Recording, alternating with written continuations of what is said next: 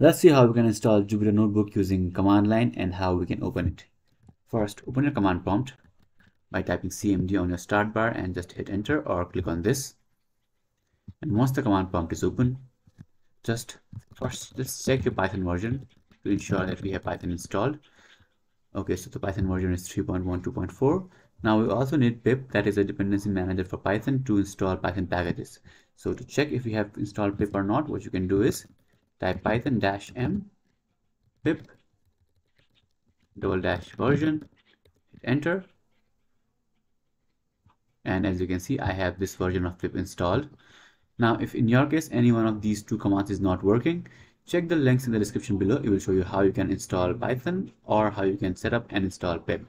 Once you have both of these two things ready, you can easily install Jupyter Notebook by just typing python-m pip install Jupyter and then just hit enter. Now this will install Jupyter Notebook for you. Let's wait till this installation is complete. So within 1 minute, this has successfully installed. Now you can just press your Windows key and search Jupyter Jupyter. And now if you don't see anything, what you can do is you can run this, that is python-m and then notebook, hit enter.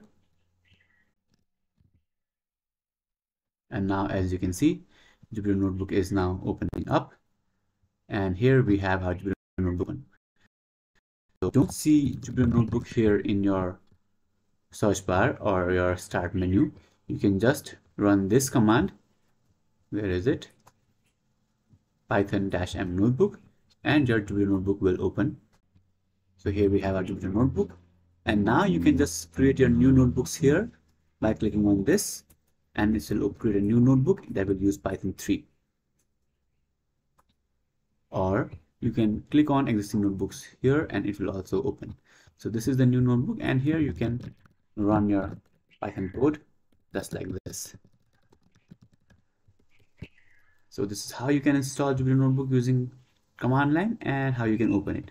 So if you have any questions, let me know in the comments below.